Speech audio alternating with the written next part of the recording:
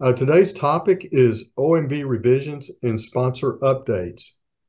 Specifically, we're going to talk about the recent revisions that were released to uniform guidance, and the sponsors are going to be NIH and National Science Foundation.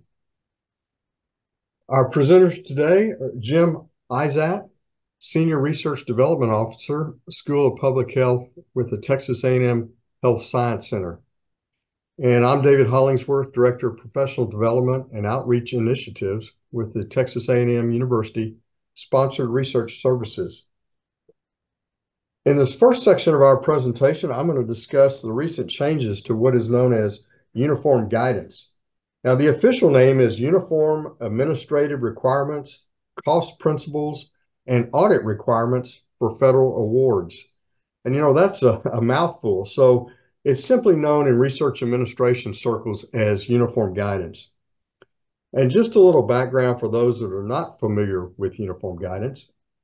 Originally, guidance was issued by the Office of Management and Budget, known as OMB, to the federal agencies and the recipients of federal financial assistance in the form of instruction called circulars. And there were multiple circulars. There were some that were for cost principles and others that were for the administrative requirements. There was a circular for audits. And to further complicate things, some of the circulars were specific to different types of recipients. In fact, there was circulars that were just for institutes of higher education. OMB decided to group all these together, and in 2014, they came out with what they call uniform guidance. And fast forward, there have been some minor revisions since then to implement new rules and requirements. So let me just give you a timeline for the uniform guidance updates. In February 2023, OMB issued a notice for information. They were seeking public input for these proposed revisions to uniform guidance. And then in October 2023, so last fall, they issued a corresponding guidance for grants and agreements. So they put out what the proposed rules would be, and they were looking for comments and suggestions on that. In April, they released this guidance, and it's going to be effective October 1st, 2024. That's the beginning of the federal fiscal year. Now, some agencies may elect to apply the guidance sooner than that, but can be no earlier than June 21st, 2024. So our first kind of change I want to go over, and many of these changes aren't really dramatic. They're not really going to affect that much of how you do your day-to-day research administration activities. But one of these is organizational costs. So there is in the cost section of uniform guidance, a list of all kinds of different costs, and one of them is organizational cost. And basically what they did was expand the description of that to include costs related to data and evaluation, and state that those are allowable costs. Data costs includes expenditures to gather, store, track, manage, analyze, basically share, publish, otherwise use the data that's generated in the research project or whatever type. And now many sponsors, NSF has had this requirement for probably 10 plus years, but recently NIH put in the requirement to have a data management and sharing plan as part of your proposal. That plan is going to be reviewed annually by NIH. And so there's been a lot of discussion on different listservs and things about data cost, how to accurately budget for those type of costs when sometimes they go on into infinity. We don't know how long we're going to have to keep the data and things like that. So they've just kind of went through and said that now that is an allowable cost. The other one they listed was evaluation costs, and there are many types of expenditures that can go into that. As you can see on the slide, staff, materials, maybe hiring a contractor to do the evaluation or a sub-award for that. Some solicitations may specifically call out for a program evaluation as part of the requirements. They've also increased some thresholds, and several of these dollar thresholds were increased. The first two on the slide are for dollar amounts of equipment and supplies that are left at the end of the project. Typically, if you it was $5,000, so if you had $5,000 or less of equipment that was left at the project, you could pretty much do whatever you wanted with it. You could retain it, sell it, otherwise dispose of it without any reporting and responsibility to the federal agency. And the same sort of went for supplies. So let's say you bought a bunch of supplies on the project and you used them throughout the project, but at the end of it, you had an amount left. If it was under 5,000, you could keep those and not have to report that to the agency or do anything else with those. Now they've increased that amount up to $10,000. So that's basically the change there. Two other increments that were increased. This doesn't really affect Texas A&M because, of course, we're at like $1 billion in expenditures a year. But they increased the amount from 750,000 to $1 million, at which recipients are required to have an audit, a single audit. And so for a small, maybe a nonprofit, this may be important if they're doing now less than $1 million. They wouldn't have to have the audit requirement. And fixed amount subawards, that increased from 250,000 to 500,000, the amount of subawards that a recipient may provide, still with the prior written approval from the federal agency. Again, that does not really affect us here at Texas A&M very much at all, because most of the awards that we receive from the federal government are going to be what we call cost reimbursable. And typically, if we have another university or working with us on these projects and they're going to be a sub, we're going to issue them a cost reimbursable subcontract as opposed to a fixed price award. So change really will probably have very little impact on us day to day in issuing subawards. Now, the revision makes changes to the definition of what we call modified total direct cost, MTDC. And just as a reminder for those who maybe aren't involved in budgeting research projects or sponsored projects all the time, MTDC is the amount of direct dollars that is multiplied by our federally negotiated F&A rate to calculate the amount of indirect costs when preparing our proposals. So it's an important definition, important calculation.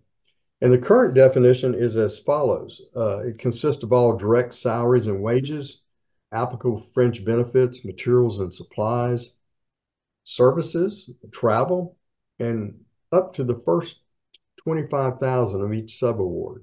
So the first 25,000 of each subaward, we're able to charge overhead on it. After that, we're not able to charge overhead. As it says here, it excludes equipment. Currently, it was listed as $5,000 or more, capital expenditures, charges for patient care costs, rental of off-site facilities, tuition, scholarships and fellowships, participant support costs, and a portion of each subaward in excess of $25,000. So that's the current definition right now. Now, the federal guidance states that the equipment threshold, as you can see on there, is going to increase from 5,000 to 10,000, or the lesser capitalization level established by the recipient. So if the recipient, like in this case for us, maybe the state of Texas, if they have a lower threshold, we can continue to use that threshold. Now, Teresa Edwards, she's of the Texas A&M University System Office of Budgets and Accounting, and they facilitate the indirect cost rate agreement preparation and negotiation for all the TAMUS universities.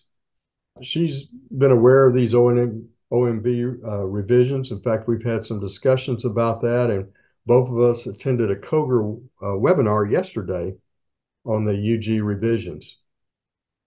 The system has contacted the state controller's office asking for their input on how and when they plan to implement this change on the equipment. So the state sets the level for equipment, and right now it's at $5,000. So we would not make any changes in that area unless the state chose to implement the new threshold. And the federal guidance states that the MTDC base for the subaward is changing from 25,000 to 50,000. As I mentioned yesterday, there was a Council of Government Relations webinar, that's COGR, on uniform guidance revisions. And since these thresholds were at the lower amount when current F&A agreements were negotiated, and this goes into the formula, the calculation for your F&A or indirect cost, the guidance that we received is that institutions are going to have to wait until make these changes until their new DHHS rate agreement is negotiated. So depending on where an institution is in the cycle with their current rate agreement, it could be a few months if their agreement is already coming due and it's time to renegotiate, or it could be several years before these changes could be implemented by that specific institution. What we thought might be we might start budgeting for these right away. It looks like now it could be several years out. COGR is hoping that OMB might see this problem caused by this staggered implementation and maybe let all institutions start using the new thresholds on October 1st, 2024. But that remains to be seen. So for now, our guidance is continue to prepare proposal budgets according to our existing rate agreement and the definitions in our existing rate agreement. Another change was when what we call the de minimis indirect rate. Again, this would not directly affect Texas A&M because we have a negotiated rate, but sometimes we're working with maybe a smaller nonprofit and they do not already have a negotiated rate. So uniform guidance would let them allow to use 10% MTDC for their budgets without having to provide any documentation. And so that's going to go up to 15%. And so that's something that recipients, if they're using that de minimis rate, they can use that and start building their budgets for awards that are going to be effective after that October 1st, 2024 date. Uniform guidance, some of the revisions, they talked about reducing the number of requirements and prior approvals. So one area that they did follow through with that, they removed certain prior approval requirements on entertainment, membership, subscriptions, professional activity cost, and participant support cost. So you no longer have to get approval for the agency for budgeting these. Now, NSF for many years, for those who've done NSF proposals, had allowed this participant support cost without needing prior approval, but that wasn't the case with all federal agencies. Now, just so you don't get the wrong idea, like on entertainment cost, just because you don't need prior approval, they state that entertainment cost, including any amusements, diversions, social activities, associated gifts, are an unallowable cost unless they have a specific and direct programmatic purpose and are included in the federal award. So even though you don't have prior approval, it doesn't mean that we can go out and start budgeting entertainment cost unless it's specifically related to the award. Another change that they had, again, wouldn't affect us on a day-to-day basis, but it's good to know, is under mandatory disclosures. Now, this was already a section there, but one of the things that was revised is that they added the False Claims Act as part of this mandatory disclosure. And they changed the wording slightly. It used to state you had to report all violations, and now it is they've added this credible evidence. So if you have credible evidence of a violation, so the person hasn't actually been convicted of the violation yet, but you have that evidence, then we're required to report that. And again, that's now including the False Claims Act. And if you're not too familiar with that, I'm not going to go into a lot of detail on that. But basically, that is like if we're submitting an invoice to the government for payment, it's been falsified. It's not just a accounting mistake, but somebody knowingly is trying to submit a false invoice and get paid for it. There are some fines associated with that. talks to the U.S. government. They can issue a civil penalty of not less than $5,000, and that would be for each count. So, like for each false invoice, or not more than 10,000. So it doesn't sound like a lot. But then, in addition to that, they can charge 3 times the amount of damages which the government sustains because of that act. So it's something that we just need to be aware of and have reporting requirements in place for that. Okay, that brings us to the end of uniform guidance. And now I'm very pleased to turn it over to Jim, and he's going to talk about some of the NIH changes. They just recently, as you can see there, came out with their new NIH grants policy statement. So Jim, I'll turn that over to you. Thank you, David. There are 3, in my estimation, significant changes that I'm going to talk about today. One I'm very excited about, and that's the simplified review framework. I'm also going to touch on the NIH Forms I grant application forms and instructions that's coming our way soon. And then there's also some new review criteria for fellowships, and I'll hit the high points of that. So if you have graduate students who will be applying for NIH fellowships, the application will look somewhat different going forward. So the simplified review framework is designed, NIH says, to enable peer reviewers to better focus on answering the key questions necessary to assess scientific and technical merit, and to mitigate the effect of reputational bias, and to reduce the burden that reviewers experience during their review process. And I'm going to talk about these in the next slides.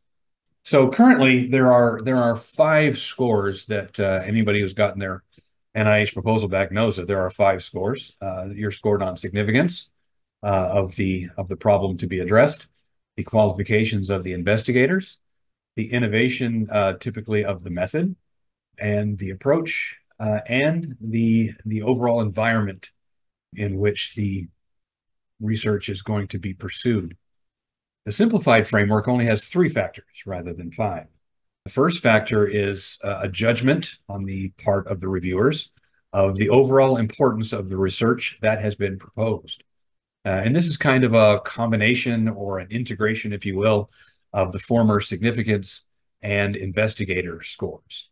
And like all the rest of the scores, it will be scored from 1 to 9, with 1 being the best score and 9 being a score you don't ever want to see. Factor 2 is going to be something, a new category called rigor and feasibility. And this will be basically the approach and study timeline and some other things, but it's basically about the rigor of the research and the approach and the feasibility of the proposed project. And it will also be scored, as has been before, from 1 to 9. Factor 3 is going to be a new category called expertise and resources. And as you can tell, that's a combination or an integration of the former investigator score and environment score. And it's evaluated as appropriate or as additional expertise, resources needed, or gaps require explanation.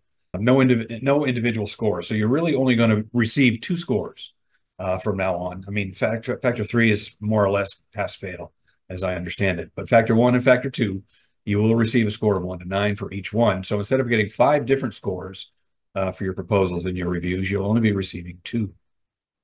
Currently, there are additional review considerations that have no effect on the overall impact score, but are contributing to the burden that is experienced by reviewers who review proposals on review panels. They include things like applications from foreign organizations, select agent research, resource sharing plans, authentication of key biological and/or chemical resources, and budget and period of support. And as I understand it, in order to reduce the burden on reviewers, the simplified framework will only include additional review considerations of the authentication of key biological and/or chemical resources and the budget and the period of support. As the shift of the other additional review considerations will be shifted onto administration of NIH from reviewers where it is currently.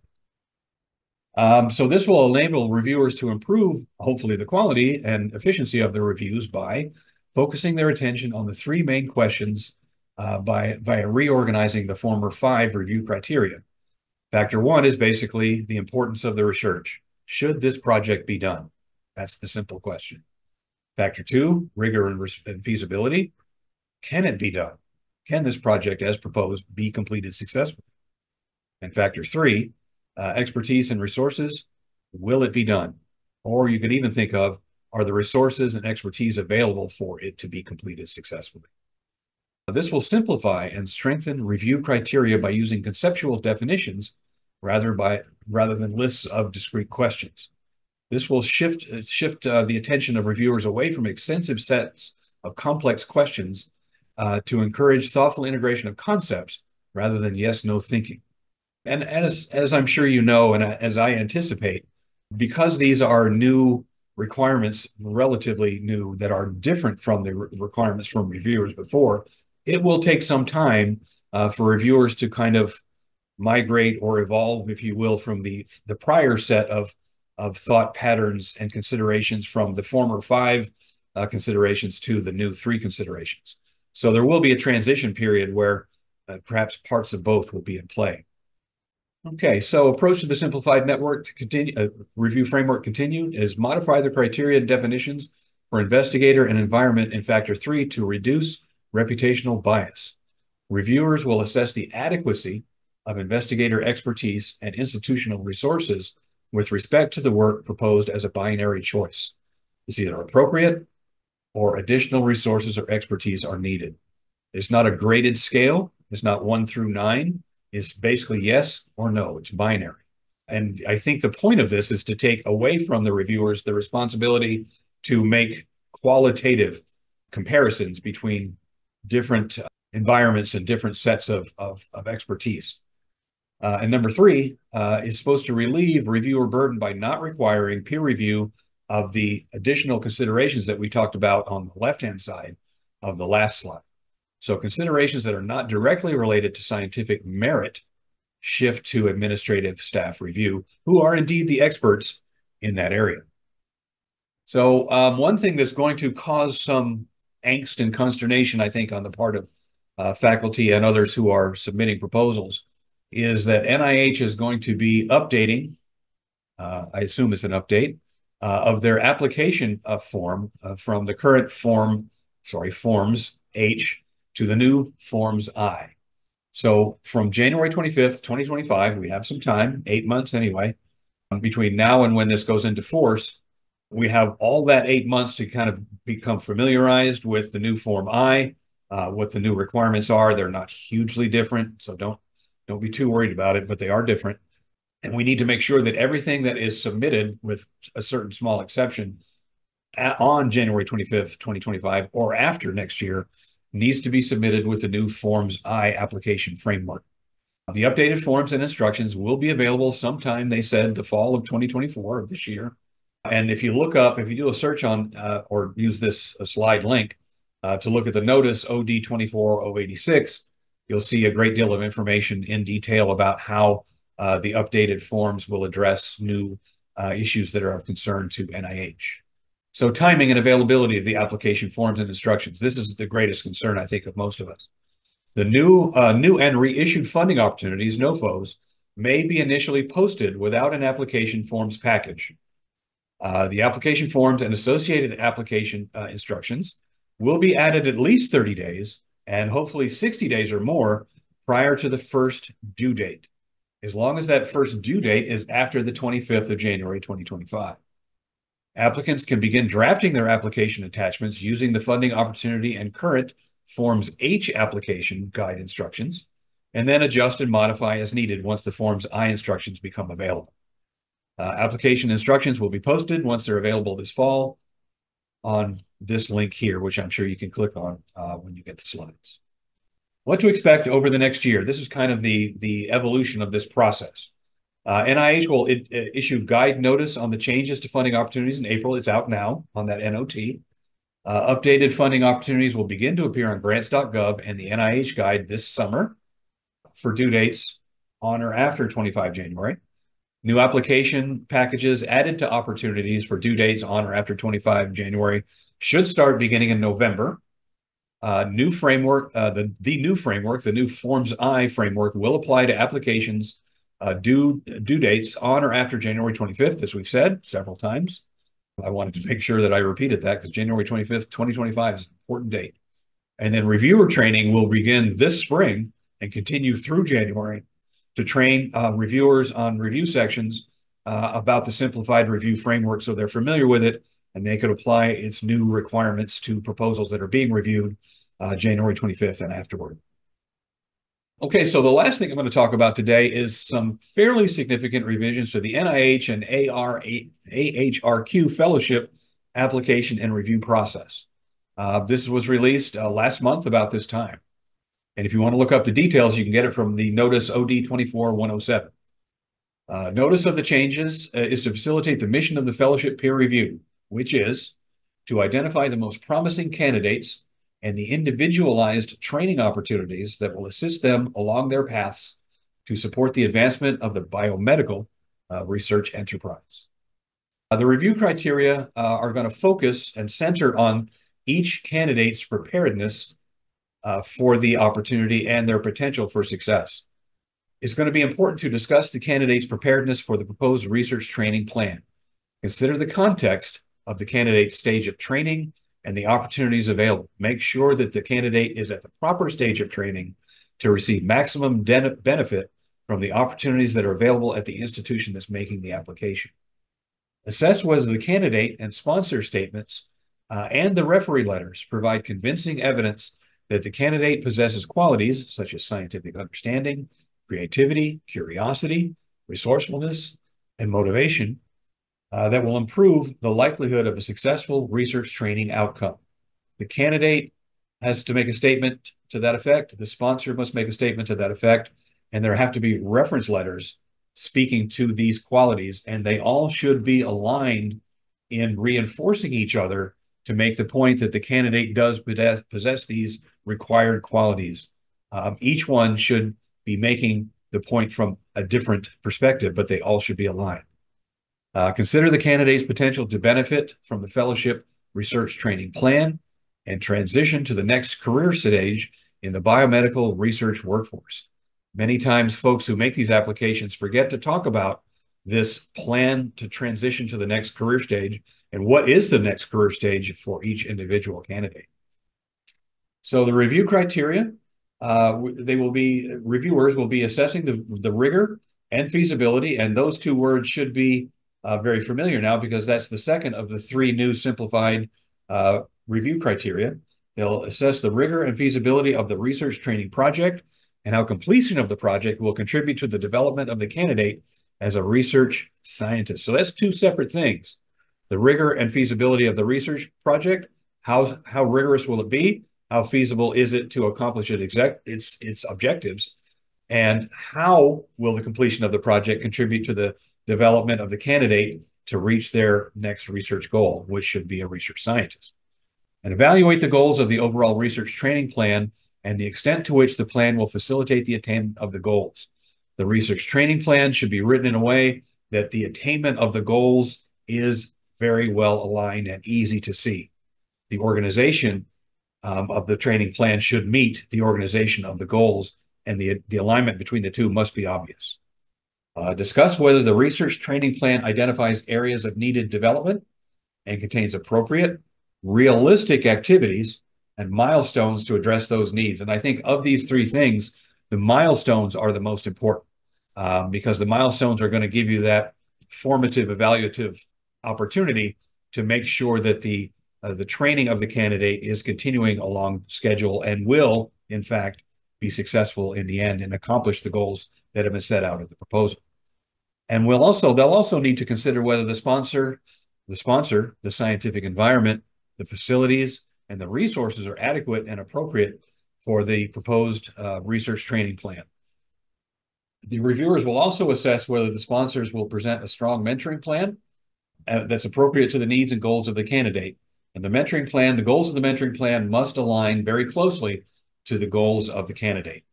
That alignment has to be obvious to see. Evaluate the extent to which the sponsors and organizational commitment is appropriate, sufficient, and in alignment with the candidate's research training plan. And as I've said here explicitly, alignment is key in writing these proposals to maximize your chances of being successful. And consider whether the level of commitment provided will be contribute to the successful completion of the proposed plan and allow the candidate to advance to a productive career in the biomedical research workforce. Level of commitment by the sponsor is very, very important. Level of commitment by the organization is very, very important.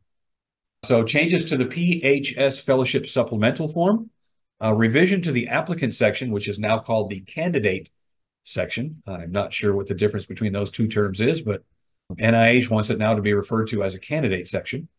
The grades of the candidate will no longer be required or allowed. They cannot be submitted. Grades are not an evaluative criteria for these fellowships for PHS at all going forward. Candidates will be required to submit 4 personal statements: a statement of professional and fellowship goals, a fellowship qualifications statement, a self-assessment, and a scientific perspective. And I would hope and urge the sponsors of folks who are trying to get these fellowships to work very closely with their candidates on these 4 statements, because they tend to be very difficult to write, especially for folks who haven't written these kinds of statements before, with particular focus on the self-assessment. Now I'm going to talk about some of the changes for the National Science Foundation.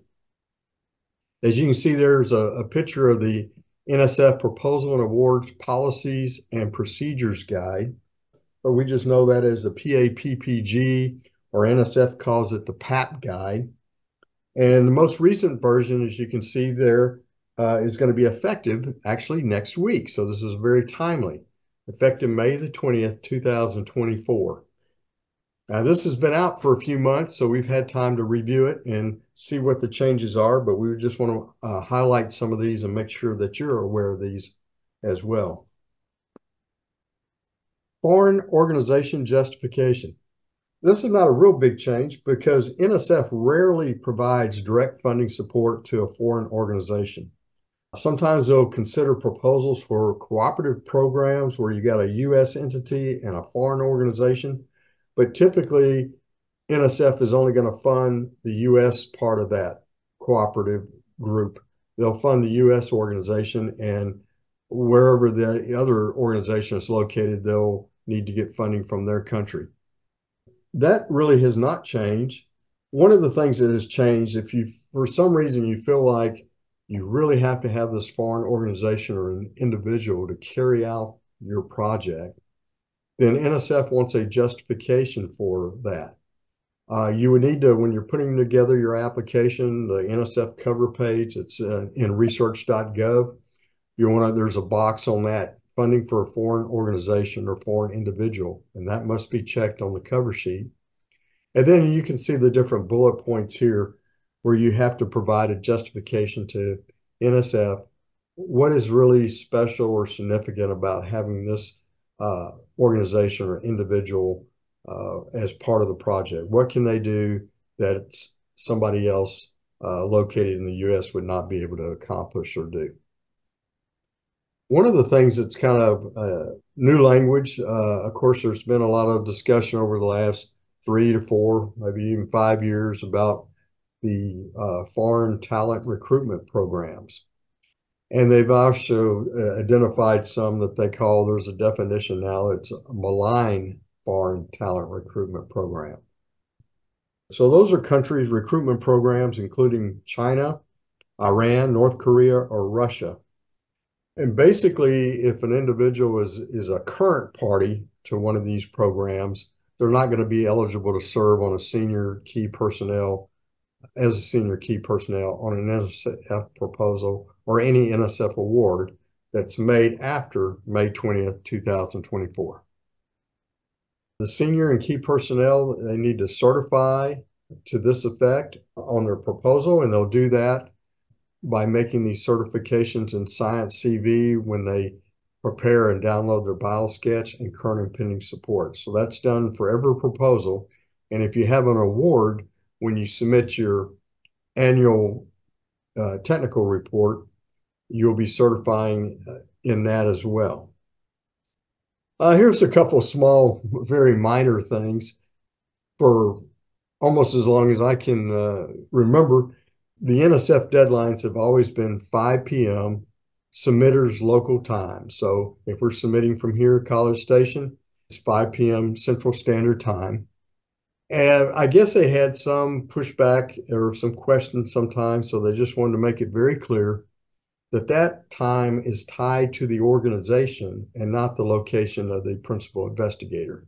So if we had a principal investigator that's located over in California or maybe Hawaii, they just want to make it clear it's not 5 p.m. their time, it's the time of the institution. And then they've also, of course, they have specific requirements for the fonts and the spacing and margins, but they just modified that to also allow for the submission of proposal documents in a landscape format. You know, I guess there's sometimes you're trying to put a graph or a chart in there, and it's more appropriate for it to be landscape. So they just wanted to point out that that is now allowable. Okay, probably one of the biggest changes, and you certainly want to be, your faculty want to be made aware of this when they're putting the proposal together, is in the biographical sketches area. Now, this must be created in Science CV. Now, that is not new. That started last fall as a requirement that the faculty have to go into Science CV and enter their information. It creates a bio sketch, and then they're able to download that and put it into research.gov. So that has not changed. But what's changed is there's been a committee that's a federal-wide committee. It's been going on for at least about 2 years. It's chaired by NSF and NIH, and they've been working to come up with a common form across the various federal agencies for the biosketch and also the current and pending support. If you've been doing proposals for a long time, you'll know that some of the different federal agencies would have different requirements than the other federal agencies for their biosketch and the current and pending support. So the government has come together and come up with a compliant common form. And these new NSF forms, to be compliant, one of the things that they had to remove in theirs was the synergistic activities. So that's no longer in there.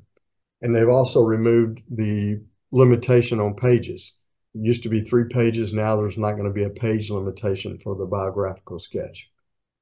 Again, as I mentioned, the PI has to certify that they do not participate in any programs sponsored by foreign governments, including a foreign government sponsored recruitment programs. And so there's a certification, again, on the bio sketches that's created in Science CV that the PI will, by downloading that, is agreeing to this certification. So the synergistic activities, well, NSF didn't just decide, oh, we no longer need that, we can just eliminate that. No, it was removed from the biographical sketches, but they still want that information. And so now it's going to be submitted by individuals who are the senior or key personnel as part of the senior key personnel documents in research.gov. It'll be a separate upload for each person. It can be up to 1 page, and that includes up to 5 distinct examples that demonstrate the broader impacts of the individual's professional and scholarly activities. All right, current and pending, otherwise known as other support. One of the things just wanted to mention, again, this was updated to be consistent across all the federal agencies. And as part of sort of the new push to make sure that faculty disclose all their different types of support that they're getting, there's now an area for consulting activities, and it must be disclosed under the proposals and active projects section of the form. And it's when any of these scenarios apply. So not all consulting has to be reported, but if you're doing consulting activities that are requiring you to perform research as part of that, you need to report it. Consulting activities that don't involve performing research, but are still related to your research portfolio, ability to impact the funding or alter your time or effort commitments. So they want to know about that. And then if you're, again, consulting with some entity that has a requirement in the contract that you've got to conceal that or withhold that information, then again, they want that to be reported as well. They've also, they previously had a section on this, but they've also have a section on in-kind contributions. That needs to be reported. One of the things they have here, disclose all in-kind contributions with an estimated dollar value of $5,000 or more, and that require commitment of the individual's time. You need to provide a brief statement of the overall objectives of the in-kind contributions. Make sure it's clear. An in-kind contribution is a non-cash contribution, but it's provided by an external entity that directly supports the faculty members' research and development efforts. It can be include, but it's not limited to, as you can see there, real property, laboratory space, equipment, providing data or data sets, supplies or other expendables, or even providing for the support of employees or student resources. That would be an in-kind contribution that needs to be reported. Now, if it's less than 5,000, it doesn't have to be reported. But it's very important. The federal government is taking very seriously these support that faculty may be getting from foreign entities. And so it's very important that they include everything that's required on these current and pending other supports. And their offices available. They can contact SRS or the compliance offices on campus if they have a question about whether something should be reported or not. Now, here's a new change, mentoring plans. Now, for many, many years, NSF has required a mentoring plan for postdocs that are included on the project. But with this newest implementation of the PAPPG, it now requires a plan for graduate students. And so just about every proposal that we prepare going to NSF is going to have some graduate students listed on there and supported by the project. Now, the page limitation remains 1 page. And if you're submitting a collaborative proposal, in other words, you have other institutions that are participating with you on that, there's still just one plan per proposal. So that would include your students and the students from the collaborating institution. And these are uploaded in the supplementary documents section. Now, looking and Googling a little bit on the web, I saw that the Texas A&M Office of Postdoctoral Affairs, it has a resources web page that has a link to a sample mentoring plan. So if you're not sure how to create that, you might go to their website and take a look at what they have. And kind of going along with that is now a requirement for individual development plans for postdoctoral scholars and graduate students. Now, this is not something that's included in the proposal that you're submitting, but it is a requirement for postdocs or grad students who receive substantial NSF support. They must have an individual development plan, and it's required to be updated annually. Now, NSF is defining substantial support as an individual that has received a one-person month or more during the annual reporting period. So if they're on the project for 1 month or more during that year, then they need to have this development plan. The plan will map the educational goals, career exploration, and professional development of the individual. The PI has to certify that each graduate student or postdoc scholar has a plan, and that's annually reported by the PI when they submit their annual progress report is in research.gov. They'll be certifying that each of those postdocs or graduate students has such a plan. The Texas A&M Center for Teaching Excellence has developed an individual development plan template for graduate students, and that can also be adopted to postdocs. So if you want to go to their website or Google that, you can find it. Another new thing, and this came about because of an executive order that was implemented. Basically, if proposals are going to impact a tribal resource or interest, one, you have to check the box on the cover sheet, so notify NSF of that. NSF will not make an award without prior written approval from the designated officials of that tribal nation. And so as you're putting together the proposal, You don't have to have that approval at that point, but you do have to have a copy of your written request to that tribe seeking that approval. Or if you obtain the written confirmation that from the tribe that review and approval is not required, you need to upload that, or a document from the tribe that provides the approval. So those are the things that have to be included in supplementary documents if your proposal will impact the resources or interest of a tribe.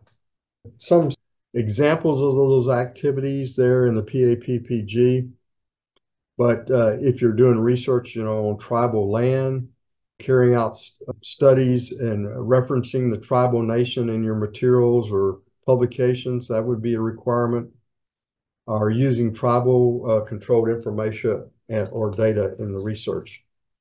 So just be aware of that. Probably won't affect too many of our faculty members, but there may be some that are doing research in those areas. A new proposal type. This was previously part of a specific solicitation. Now it's listed as a proposal type in the PAPPG. Basically, what this allows, if you've got a faculty member that's at a PUI, this is a primarily undergraduate institution, and this is a way for them to pursue or continue their research efforts as part of a collaborative team.